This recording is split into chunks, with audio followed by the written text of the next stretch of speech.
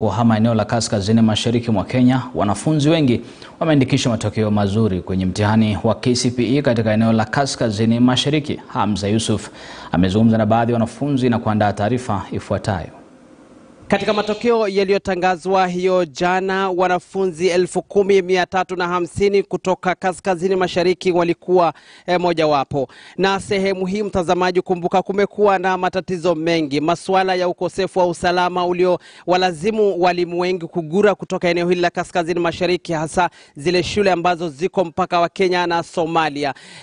Ile homa ya corona pia imesababisha mambo mengi katika sehemu hii. Kumbuka wanafunzi wengi ambao waliandika mtihani, wengi wao walikuwa wamegura sehemu walizokuwa wakisomea ambazo ni shule, kwa kuwa ni msimu wa kiangazi, na wengi walikuwa wameelekea maeneo ya mashinani kwenda kusaidia walimu ama kwenda kusaidia wazazi kutafuta maji na lishe. Tumeandaa taarifa ifuatayo ambayo inafungamana na matokeo yaliyotangazwa hapo jana. Fuad Abdirizak ndiye mwanafunzi wa kwanza kaskazini mashariki kutoka shule ya msingi ya Mnara aliyepata alama 415. The way I've earned these marks is mainly by diligence and hard work. But I can't say this without giving thanks to, at first, the Almighty Allah subhanahu wa ta'ala giving me this chance to be here and the chance for us to do this exam in this school. Kwenye kile kilichoonekana kuwa ushindani kali, Yusra Ahmed alipata alama 414. All the teachers were helping me and they were so good, and I was enjoying the studies and I was working hard day and night. I was reading my books and I'm so happy that I got a good grade. I'm very happy, and this wouldn't have happened if it wasn't for Allah subhanahu wa ta'ala, if it wasn't for my parents, for the undying love and the encouragement they have given me, my parents, my siblings, my teachers, the whole school fraternity. I'm very happy today and thank you so much. Shule ya Buhreira pia imeandikisha rekodi ya kuwa shule ya pili binafsi eneo hili la Garissa. Abdi Nadir Mohamed akijizolea alama 408. Starehe Boys was my dream school since I was in grade 6, and I would like to join Starehe. Ni shule ambayo tumekuwa tukifanya bidii kila mwaka katika mitihani ya kitaifa KCPE, na tunashukuru sana maana imekuwa furaha kwetu kupata 408.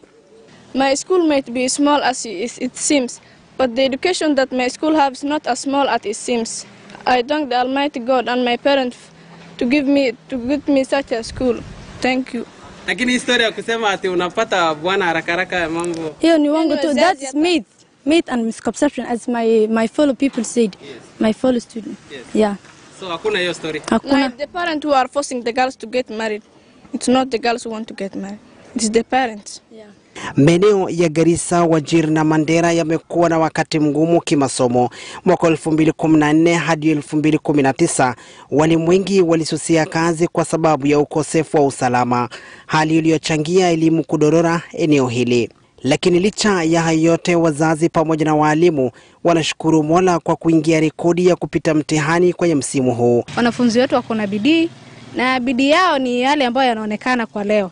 Kwa hivyo wale ambao wanasema huko nje wanafunzi wa mkoa Northeastern hawatii bidii, nadhani wamepata jibu sahihi kwa sasa. And it's my hope that Northeastern is coming up and is doing much better than people are expecting it to do, and we are thanking God for that. Tangu usalama kurejea eneo hili mwaka 2020, hali ya masomo imeanza kuimarika. Ama kweli baada ya dhiki faraja. Mtazamaji, matokeo ya KCPE iliyotangazwa hapo jana, asilimia 40 walikuwa ni watoto wa kike. Inaonekana kwamba ni jambo la kufurahia. Hapo awali wasichana katika sehemu hii walikuwa wanatumika kama chambo tu, kama urembo tu, na wengi hawakuwa wanapelekwa shule. Walikuwa wakiozwa hata kwa umri wa miaka 15, miaka 6, wengine walikuwa wanaozwa kwa wazee. Lakini inaonekana kwamba jamii katika eneo hili la kaskazini mashariki wameelewa na kufahamu umuhimu wa kuelimisha mtoto wa kike, jambo ambalo imekuwa ni furaha kando na ile ya kusherekea kaskazini mashariki kuwa na matokeo bora.